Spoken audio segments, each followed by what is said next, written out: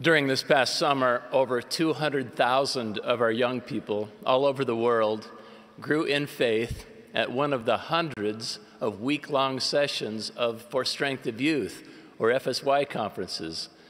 Coming as they were out of a world of pandemic isolation, for many it was an act of faith in the Lord to even attend. Many of the young participants seemed to follow a similar upward arc towards deeper conversion.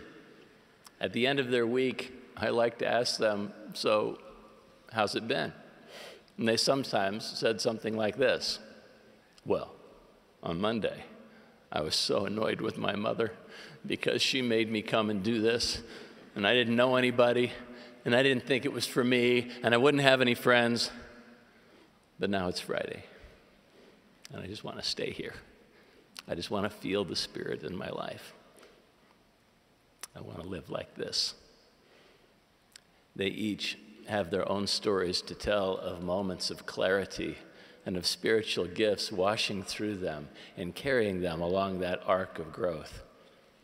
I too was changed this summer of FSY as I have seen the Spirit of God relentlessly responding to the righteous desires of the individual hearts of these young multitudes who individually found the courage to trust Him with a week in His keeping.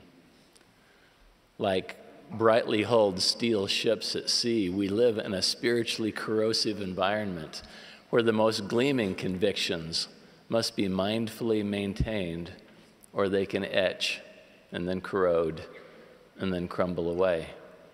Experiences like FSY conferences and camps and missions and sacrament meetings can help to burnish our testimonies, taking us through arcs of growth and spiritual discovery to places of relative peace. But what must we do to stay there and continue to press forward with a steadfastness in Christ rather than slipping backwards? Well, we must continue to do those things that brought us there in the first place, like praying often, drenching ourselves in Scripture, and serving sincerely. For some of us, it may require an exercise in trusting in the Lord even to attend sacrament meeting. But once there, the healing influence of the Lord's sacrament, infusions of gospel principles, and the nurture of the church community can send us home on higher ground. At FSY, a couple of 100,000 and more of our youth came to better know the Savior by using a simple formula of coming together where two or more of them were gathered in His name, engaging the gospel and the Scriptures, singing together, praying together, and finding peace in Christ. This is a powerful prescription for spiritual awakening.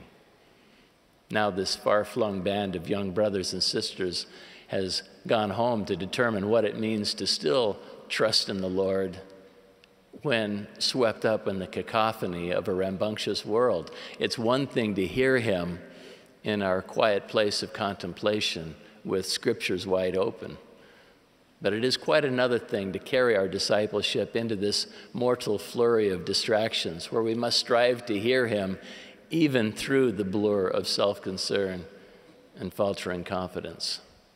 Let there be no doubt, it is the very stuff of heroes displayed by our youth when they set their hearts and minds to standing upright against the shifting moral tectonics of our time. I once served as husband to the Stake Young Women's president. One night I was tasked with arranging cookies in the foyer while my wife was conducting a fireside in the chapel for parents and their daughters preparing to attend Young Women's Camp the next week. After she explained where they needed to be and what to bring, she said, "Now, Tuesday morning, when you drop your sweet girls off at the bus, you hug them tight and you kiss them goodbye because they're not coming back." I heard someone gasp, and then I realized it was me. Not coming back. But then she continued. She said, "When you drop those Tuesday morning girls off, they will leave behind the distraction of lesser things and spend a week together learning and growing and trusting in the Lord, we will pray together and sing and cook and serve together and share testimonies together and do the things that allow us to feel Heavenly Father's Spirit all week long until it soaks all the way into our bones.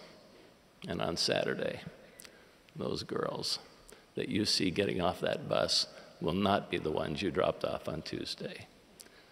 They will be new creatures. And if you help them continue from that higher plane, they will astonish you. They will continue to change and to grow, and so will your family. Well, on that Saturday, it was just as she predicted. As I was loading tents, I heard my wife's voice off in the little woodsy amphitheater where the girls had gathered before heading for home.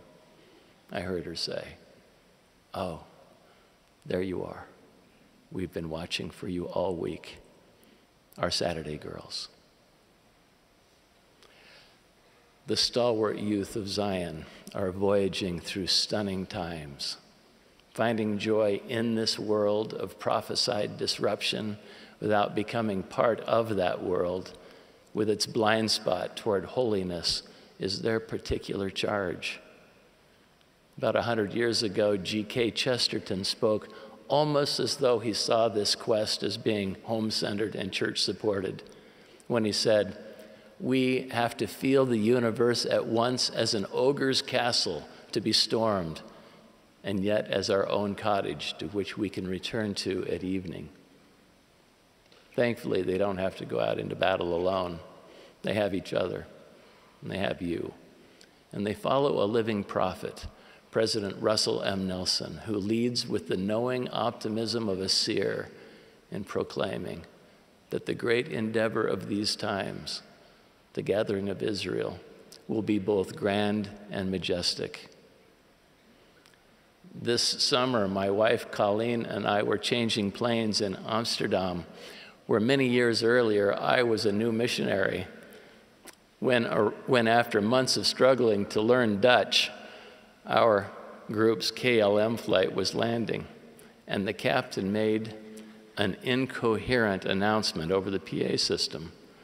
After a moment of silence, my companion mumbled, "I think that was Dutch." We glanced up, reading each other's thoughts. All was lost.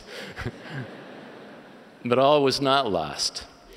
As I marveled over the leaps of faith that we had taken then, as my companions walked through this airport on our way to the miracles that would rain down upon us as missionaries, I was brought abruptly back to the present by a living, breathing missionary who was boarding a plane home. He introduced himself and asked President Lund, "What do I do now? What do I do to remain strong?" Well, this is the same question that is on the minds of our youth when they leave FSY conferences and youth camps and temple trips and any time they feel the powers of heaven. How can loving God turn into lasting discipleship? I felt an upwelling of love for this missionary, serving the last hours of his mission in that momentary stillness of the Spirit, and I heard my voice crack as I said simply, "You don't have to wear the badge to bear his name." I wanted to put my hands on his shoulders and say, "Here's what you do. You go home and you just be this. You are so good, you almost glow in the dark. Your mission disciplines and sacrifices have made you a magnificent son of God. Keep doing at home what has worked so powerfully for you here. You've learned to pray and to whom you pray and the language of prayer. You have studied his words and come to love the Savior by trying to be like him. You've loved Heavenly Father like he loved his Father, served others like he served others, and lived the commandments like he lived them. And when you didn't, you've repented. Your discipleship isn't just a slogan on a t-shirt. It has become a part of your life, purposely lived for others. So you go home and you do that, be that, carry this spiritual momentum into the rest of your life. I know that through trusting in the Lord Jesus Christ and his covenant path, we can find spiritual confidence and peace as we nurture holy habits and righteous routines that can sustain and fuel the fires of our faith. May we each move ever closer to those warming fires and, come what may, remain. In the name of Jesus Christ, amen.